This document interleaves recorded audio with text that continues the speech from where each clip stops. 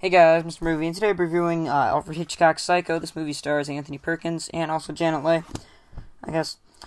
And so, this movie is about a girl who robs or does not put the money into the bank like her boss told her that somebody gave them for investments.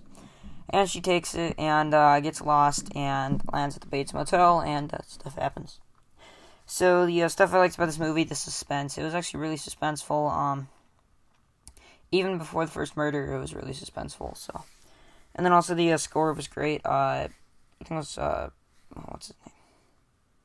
I think Bernard Herrmann did this, so it's pretty cool. Whenever the killer would come, they would have that really like dun dun dun dun dun dun dun dun, that kind of thing. It was kind of like, it was kind of like the Jaws theme, like,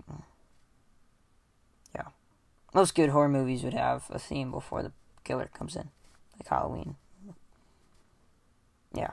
Or signature thing. Yeah, but yeah. And the color. I have a feeling this movie would not have worked if it was color. But the black and white made it just more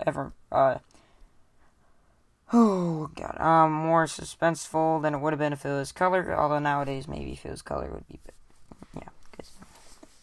And then like the end, like when Anthony Perkins just looks up at the camera with that like creepy grin and stuff, yeah.